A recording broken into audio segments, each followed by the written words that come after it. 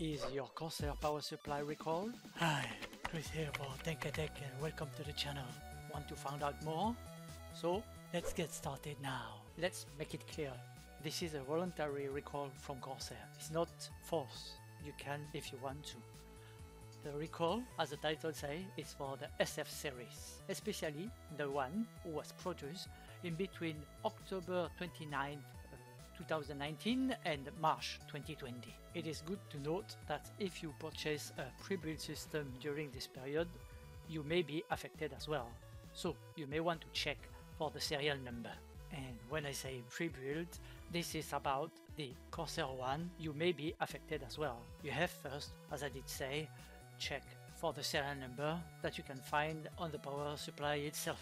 As you can see here, I also linked the article, so feel free to double check in the description down below, where there will also be a link for, as you can see here, for the request form. You have to note, however, that it's in English only. I don't know why they did that like that, but this is what it is.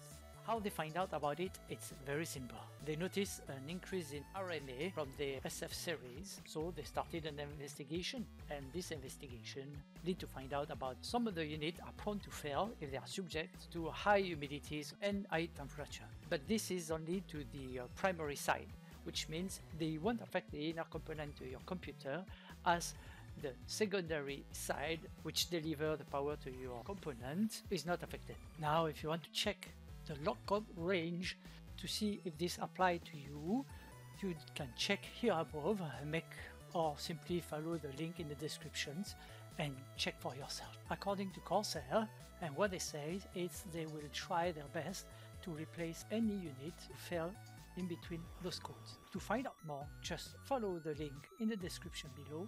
Please do leave a comment. It would be nice to know if you are affected or not.